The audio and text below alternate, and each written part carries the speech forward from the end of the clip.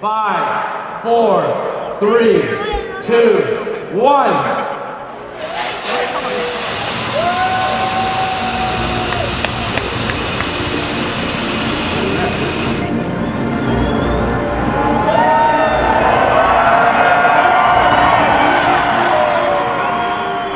Great honor to be here tonight for the unveiling of the statue entitled The Salute. And it's only fitting that we salute arguably the greatest goaltender in the history of the NHL, Martin Brodeur.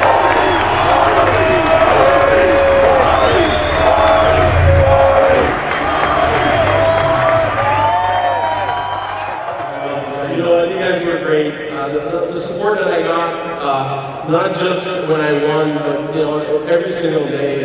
My 5 kids were born here in New Jersey, and I was able to spend my life and make this my home for 22 years and probably more. And I can't thank enough for all the support that all you guys, game in and game out, brought. He was a very important person for the franchise and for the state of New Jersey. New Jersey Devils is the only Jersey team in Jersey. I wouldn't have missed tonight for the world. I think all the fans love Marty. He got us where we were all these years, 3 cups, 2 more finals, the whole thing. Marty is amazing. There'll never be another Marty. He's been a legend, obviously. Like, there's been so many memories. You can't say enough about him as a person and just being an icon, and he's done wonders for the sport. Is this guy a little taller than you, Marty? I don't know. You're a lot more fit than me now. What do you fans think?